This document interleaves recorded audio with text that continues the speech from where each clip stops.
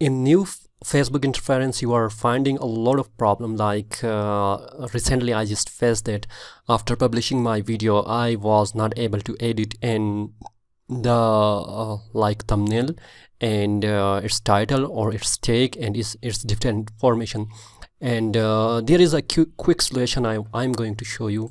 And if you want to change your new Facebook interference which is in PC and you want to make that in classic or old version, you can check that in the description. I have also showed that, and in video you are going to learn that one.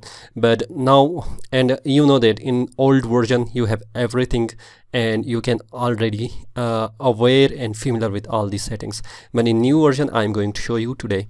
Now what you are going to do here is like, let me just make it a little bit smaller in size. Here is my video, all right, and it is a page. If you are going to see that, it is my page, and when I'm going to click on that three dots, and you are going to see that I have like edit post, and there is not any option for edit. When I'm going to click on edit post, and you only get like that description which I have already added in my video, but there is no option for the video. What you are going to do for that one, and once again, if I'm going to show you here in setting, you have only quality automatics and there is no any option.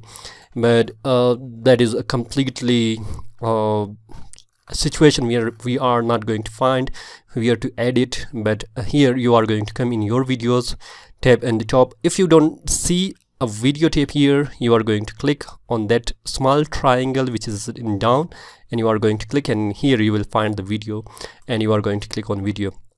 Again, there is no option for the edit, but when you are going to click on that three dots, and you have like video library, okay, and you are going to click on video library, and the library will opens up, and then we are going to do further setting in here.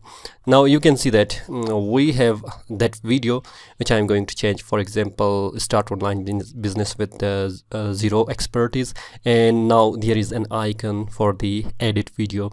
When you are going to click on that small icon which is for the edit, and then you will get all the options.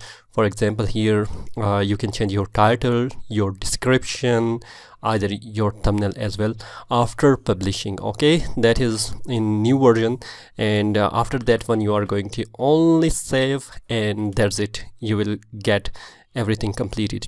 And if you like that video, thumbs up, share with your friends, and also subscribe. Thank you everyone.